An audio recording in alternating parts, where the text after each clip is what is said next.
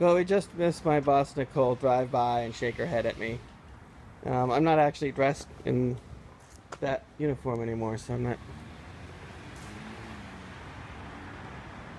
sure what she's doing.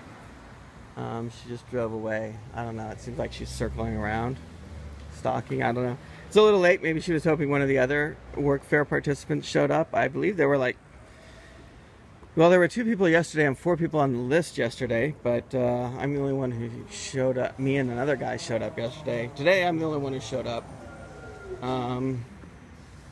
So, I don't know. She wants to just drive by, shake her head, and say, nope, not going to happen. I don't know. Maybe I should get The Guardian or some newspaper in on this. I have a feeling I'm going to have trouble getting my rights protected.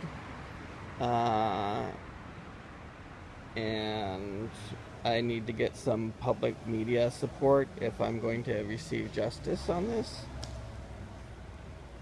I don't know. The goal is good. I don't understand what what her problem is with this.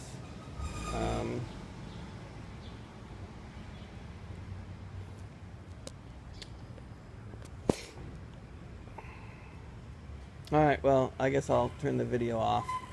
This is just kind of boring. Just waiting for her. It's something like 9:30, 9:45 now. But as far as I can understand my workplace agreement, I have to stay here till 3.